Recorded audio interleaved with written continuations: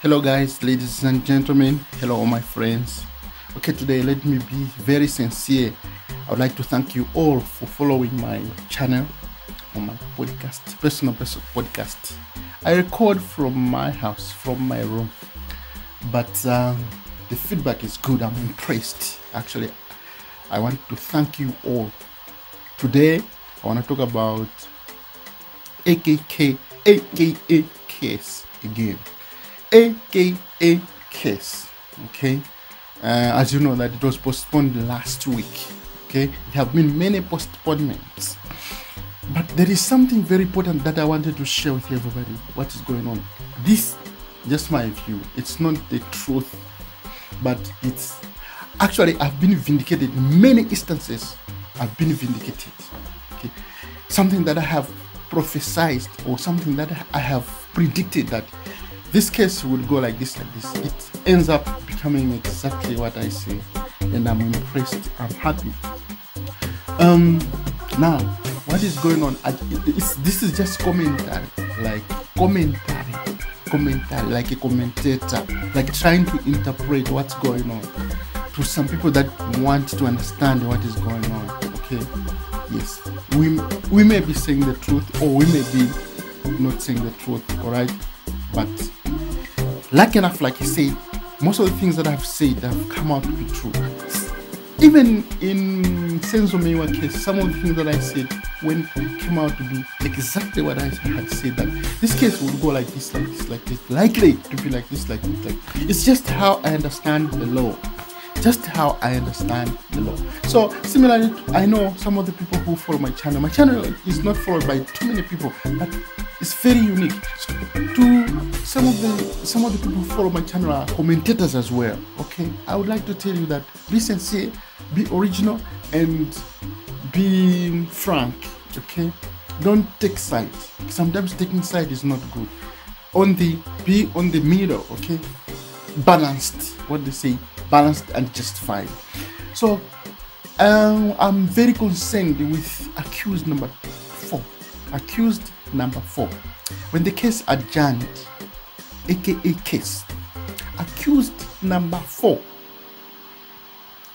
made a statement, okay, through his lawyer. And actually what was happening, what he said is admitting that he indeed hired the cars. Okay, he indeed hired the cars that are implicated in the case of AKA murder. Okay, I have some flukes. Maybe my voice, you would find that my voice is husky because I have some flu. The problem is that I think he has put himself at a corner. Okay, it was too early for him to admit that he indeed. I think there was a way he could have presented his case without admitting. You see, it was possible to do that, but he admitted that yes, I hired the cars. Okay, but that was 10 months ago. Okay, 10 months before the death of AKA. We are familiar with this kind of, defense. Everybody's familiar. Even the courts are familiar with this kind of. This is called alibi defense. Alibi defense is the defense of absence. The defense of absence where you want to argue that you were not there when the incident happened. You were not there. It's called the defense of absence. So I'm very, very concerned because this is not gonna work, because when the police came up with the information that they presented in the court, that information implicating a suspect number 4, okay, in everything they say, they already cross-checked, because in the police they have experts, okay, who would review every incident, okay, or instance, every implication. If a person is implicated, okay, they would not just say that this person hired these cars, right? And those cars are the ones that were found on the scene of murder. No, they cross-checked all those things. They cross-checked the dates and everything. But he said that he hired those cars earlier, okay, 10 months before they split. All right. So here he has put himself at the corner. It was better for him not to admit. You see, there was a way to go about not to admit the case. So if he had not admitted the case, possibly there could have been a workaround for his lawyers, maybe to claim that maybe the person who hired those cars was not him, even if there was that ID. You see, there was that ID. He could claim that my ID got lost. You see? He could claim that I don't have my ID. He could claim, maybe he has it there, okay, but he could claim that this is a replaced ID. What if you say this is a replaced ID? Replaced means it was a replaced. It's not the original one. You had to make another ID. They could maybe go to hotel and try to cross-check what is it that he never replaced ID. That would be good for arguments. Okay?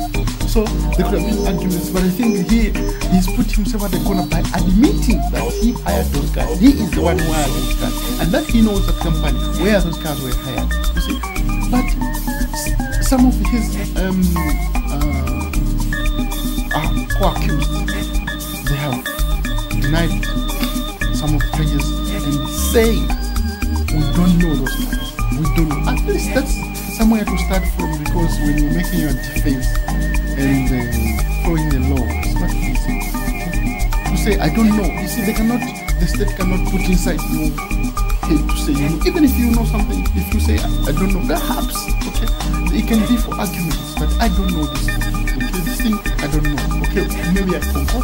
Okay, so that becomes something that becomes stronger when you're making a defense. But when you start with admitting that yes, this thing is me who hired, it means that he knows that company where those cars were being hired from. He knows that company and he has been hiring that company. So I think it's put himself at the corner, because now the state is remaining with only put him in the right dates, and then when they place their affidavits, they in the right dates, okay, and it's going to be very difficult for his attorneys to fight off that case. I think so, because I was very concerned when I watched his attorney admitting that yes, I hired those guys, and then another admission, that one of the accounts, details and transactions as well.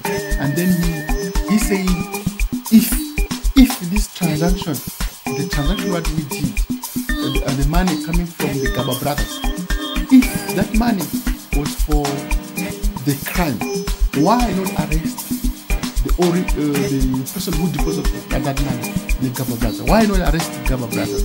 I was also concerned with that statement, because it's not the right statement to say, because by that he's actually admitting everything. So it's going to be very difficult. That case is going to be very hard for him. I think so. Thank you guys for watching my channel. It's a small channel, but I'm very, very, very happy. I'm impressed with the feedback from the people. Thank you so much.